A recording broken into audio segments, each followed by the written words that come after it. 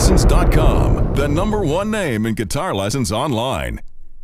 Welcome to GuitarLessons.com, everybody. In this gear review, we're going to be checking out Planet Wave's chromatic pedal tuner.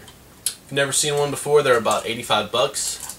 They're pretty cool. I'll give you some pros, cons, and some features of it. Let's take a look at the pedal first. So this is the pedal right here. It comes with two modes, sweep and strobe. I despise the strobe mode, so I leave it on sweep mode, and that's what this looks like.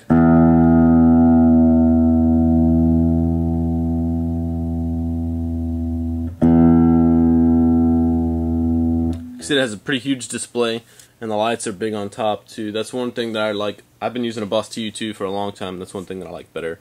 It's the large display. Another thing that's really cool about it is it's true bypass, and you can power your pedals daisy chaining off it just like the Boss TU2. That's pretty cool. Alright, let's go over some of the pros and cons for this pedal. One cool thing is it comes with a little carrying case if you don't have the pedal board, so it doesn't get all messed up.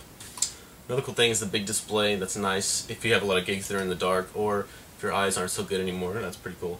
Two different modes, note calibration, so you can play with the piano that's out of tune. You can adjust accordingly for them.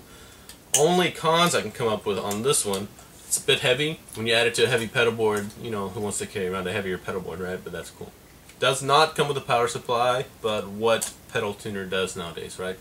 I have heard rumors that the little switch right here that holds the pedal down can tend to break a lot. I don't know if that's true, but it's one thing I've heard from guys.